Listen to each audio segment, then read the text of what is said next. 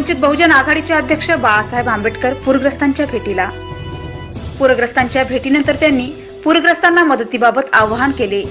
आज मी कोल्हापूर येथील पूरग्रस्तांच्या भेटीला आलोय. सांगली कोल्हापूर जिल्ह्यातील पूरजन्य परिस्थिती पाहता येथील पूरग्रस्तांसाठी विविध जीवनावश्यक वस्तूंची गरज भासत आहे. महाराष्ट्रामध्ये सध्या कोल्हापूरसह अनेक ठिकाणी पाणी साचलंय. पुढील 3 दिवस तरी पाणी पूर्णपणे ओसरणार नाही. पुढील 3 दिवसात येथील नागरिकांना संसार उपयोगी वस्तू, भांडी, शालेय साहित्य, तांदूळ, डाळी, मसाला, तेल, बिस्किट, ब्लँकेट, महिलांचे कपडे, लहान मुलांचे कपडे, sanitary napkin, gloves, energy drinks आदी गोष्टींची गरज लागणार आहे. संसार उपयोगी वस्तूंची निकड भासत असल्याने ते पुरवणे आपले कर्तव्य आहे. त्यासाठी आपल्या वापरातील वस्तूंचा वाटप करण्यासाठी सगळ्यांनी एकत्रित येऊन सहकार्य करायचे आहे. या सर्व वस्तूंची गरज येथे मोठ्या प्रमाणात भासणार आहे. माझ्या महाराष्ट्रातील सर्व सामाजिक संस्था, वंचित बहुजन आघाडी, भारिप बहुजन महासंघ, सम्यक विद्यार्थी आंदोलनाचे सर्व पदाधिकारी कार्यकर्त्यांना आवाहन आहे की सर्वांनी आपापल्या परीने शक्य तेवढी मदत करून पूरग्रस्तांना या संकटातून सावरण्यासाठी हिंमत द्यावी.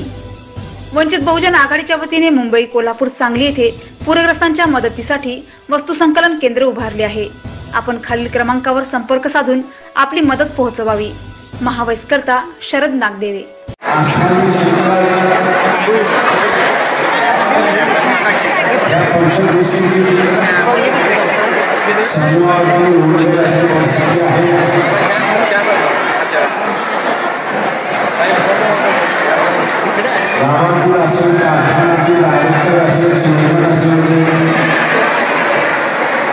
या सर्व मंडळींनी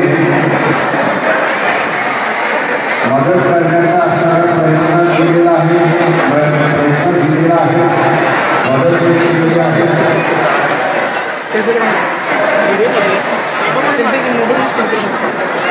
निसर्गाशी लढणं हे शक्य नाही, पण याच्यातून सावरणं हा सगळ्यात महत्त्वाचा भाग आहे. आणि संस्था, राजकीय पक्ष, व्यक्ती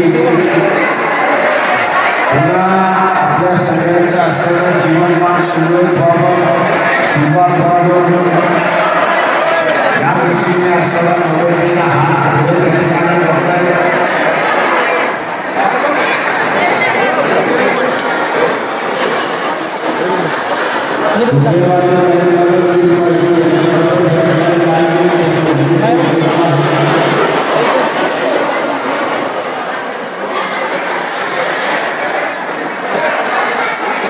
शासनाकडे आपण निश्चितपणे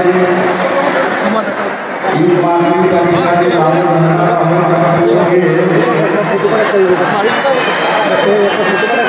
पूर देशाच्या आत्म्याला ज्या ज्या गावातला माणूस आहे, सर्व आहे, त्याचं अशा ठिकाणी पुनर्वसन झालं पाहिजे की पुराचा त्यांना फटका बसणार नाही.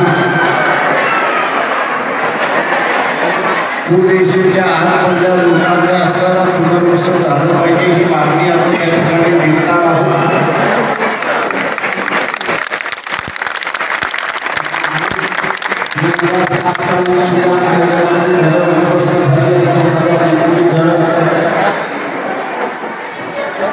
काही प्रश्नांचा असणारा ज्याला आपल्याला म्हणता येईल की पूर्णपणे निकाल काढता येतो, तो निकाल काढण्याचा असताना मी या ठिकाणी मानतो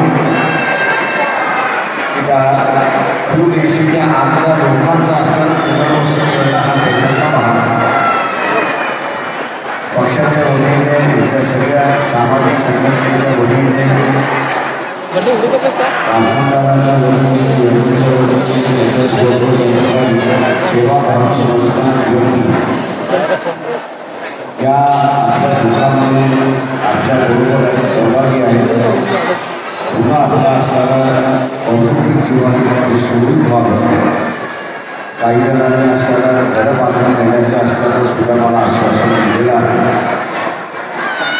त्याचबरोबर जी काही संसार उभा करायला व्यवस्था लागतो, व्यवस्था सुद्धा आणि कोरोना त्या ठिकाणी सांगितलेलं आहे. आता आपण असलेल्या ह्या कारखान्याच्या गोडाऊनमध्ये आहोत किंवा अनेक अशी असणारी शाळेमध्ये सुद्धा माणसाला त्यामध्ये सुद्धा आहे. पाणी ओसरल्यानंतर चिखल सुटल्यानंतरच आपल्याला जावं लागेल. पण त्या दरम्यान इथेच आपल्याला माणसाला म्हणून अन्नधान्याची सुद्धा असणारी व्यवस्था या ठिकाणी सर्वांनी केलेली आहे.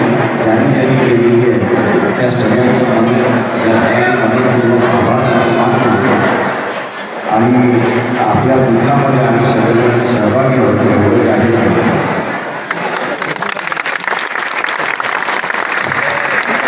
पंचक्रोशीतील गुरुद्वार खेरवाड टाकळी या